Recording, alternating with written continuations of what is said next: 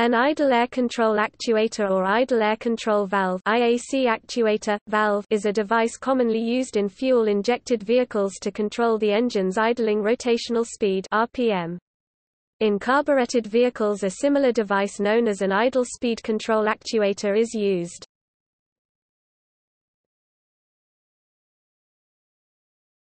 Topic description.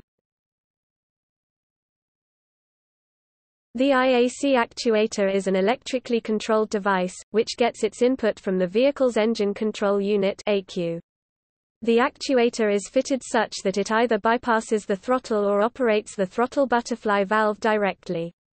The actuator consists of a linear servo actuator servomotor that controls a plunger which varies air flow through the throttle body. The position of the servomotor and hence the amount of air bypass is controlled digitally by the engine ECU. This allows the engine's idle speed to be maintained constant. The linear servo is most commonly a combination of a DC motor, lead screw and a digital optical encoder. There is essentially no difference in efficiency between the technique of bypassing the throttle butterfly and operating the butterfly itself. The IAC allows the ECU to maintain minimum RPM irrespective of changes in engine load, sometimes referred to as anti-stall feature. Thus the driver can more easily move the car from standstill by merely releasing the clutch manual transmission or the brake automatic transmission without having to simultaneously press the accelerator.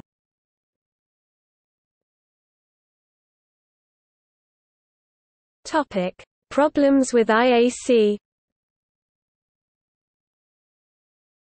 Although the IAC is supposed to last the vehicle's lifetime, various reasons may cause it to fail, malfunction prematurely.